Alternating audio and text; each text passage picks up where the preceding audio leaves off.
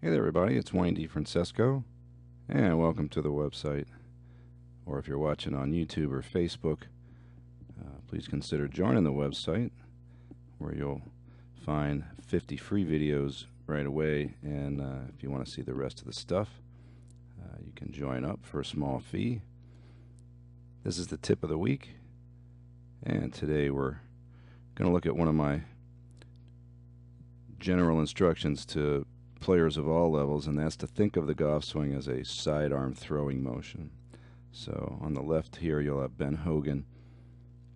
This is a swing from 1956, and I think you'll see as Hogan starts his motion where he got his idea for sidearm throwing. Now here on the right is Darren O'Day, Baltimore Orioles pitcher.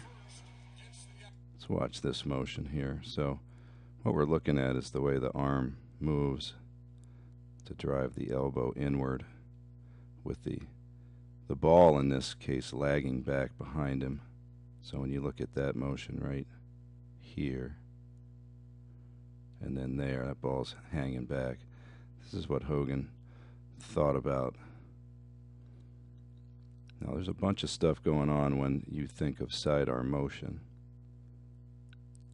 First of all, it encourages the lower body, which is going to lead the movement in sequence, to move out of the way.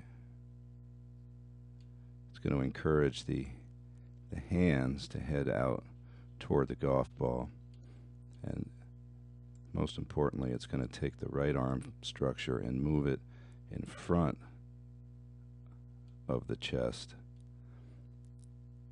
And as a net result, and you can see when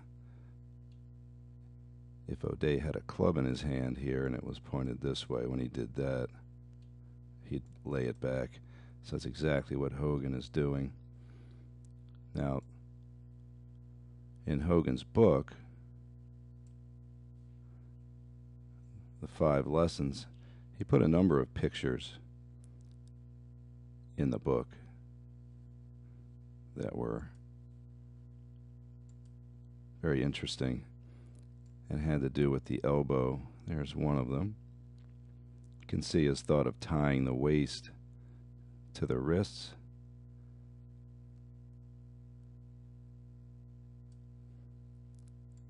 And there's another one. Now this one's really clear. You've got the sidearm basketball throw or medicine ball throw, and you can see it again, the elbow coming in front of the body, and at delivery point here down at the bottom of the swing, the right arm is still going to be bent.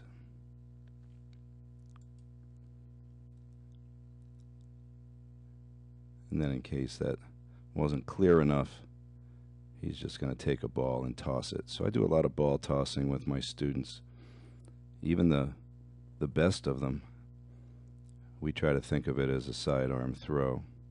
So if we go back to his swing,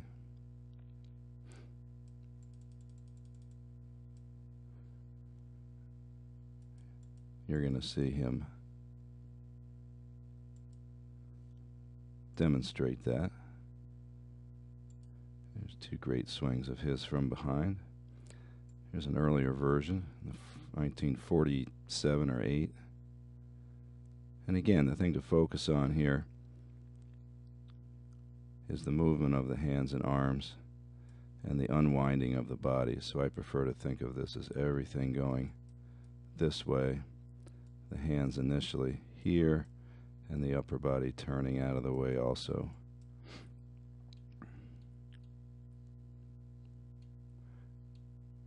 Some people will call the outward movement of the hands an over-the-top move, but my point is always that you can't be over the top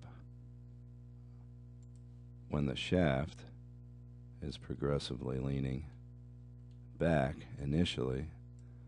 So we'll watch the shaft progression here.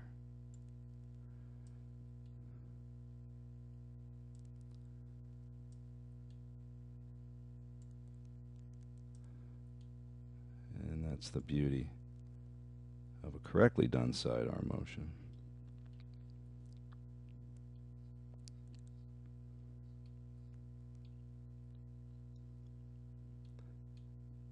Now to throw that low sidearm like we saw O'Day throw, you need to create space for yourself, and you can see definitely that Hogan is creating more space. So the deep hips, as we watch him go back, keeping his head out over the ball, causing the pivot to gain posture and the head to lower.